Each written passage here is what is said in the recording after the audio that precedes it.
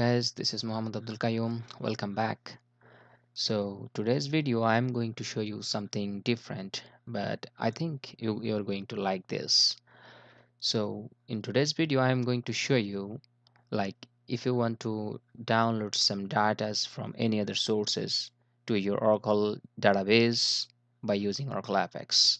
So you can do this by using these tricks.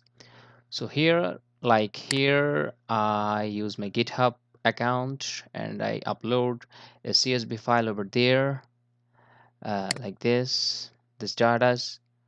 So I'm going to using the this URL, and by using this URL I'm going to download the whole data into my uh, impinfo table. There is no data, right? So I make a button and a classic report, and after pressing this button I execute a process. By executing this process I'm going to download the whole data from this source to my table impinfo. So let's like say I just download the data from this source to my table. So there is no data right now, but right now all data is here. I think it's very interesting, right? So it is not a tough job, it's also a very easy job. Let's see how I develop this one. First of all, we have to create a page. Let's take a blank page, and what should I write here? Page name, mm, download data from any source. Okay, so create the page, and then I'm going to create a region over there. Mm, the yeah, I'm going to download the same data as what was I downloaded in previous things.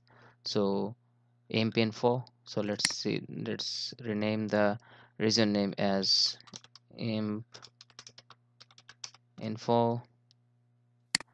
and let's make a button for processing my for execute the process. So what poll data.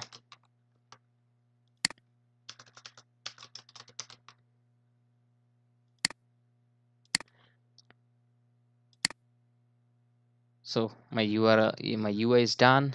Now I'm going to write down the process. So let's create a process and pull data from uh, online source.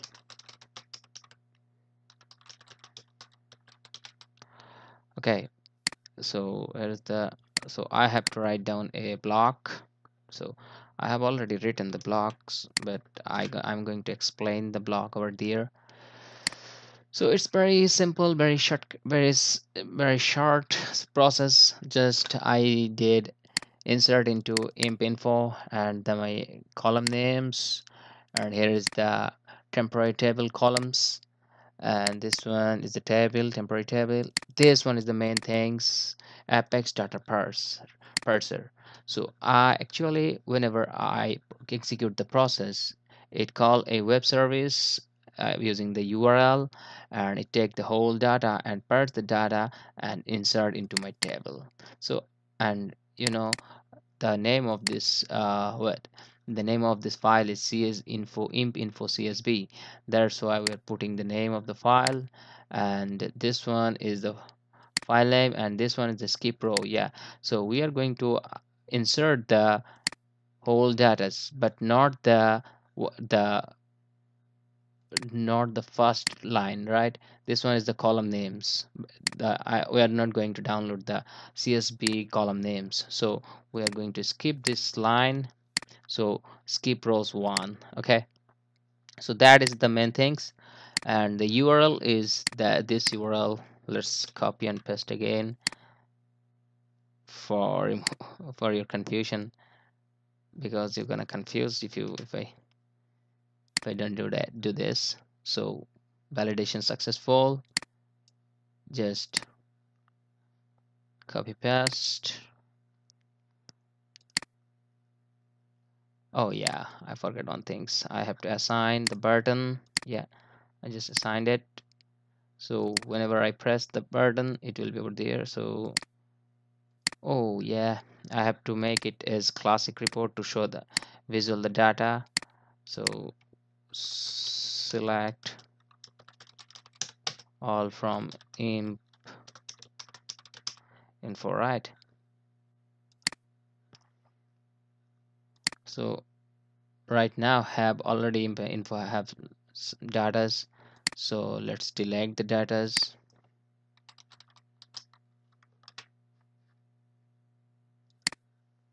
Yeah, I deleted the 14 rows, so there is no data in imp info, right?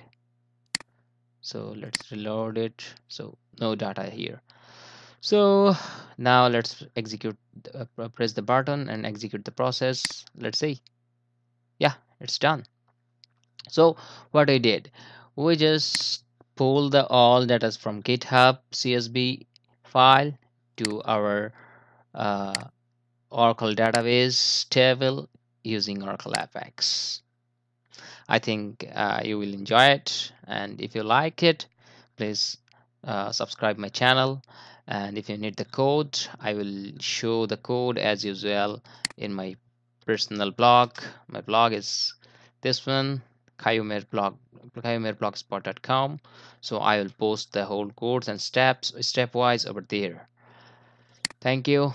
Oh, don't forget to follow my pay my blog to get the new post and many interesting things. Thank you.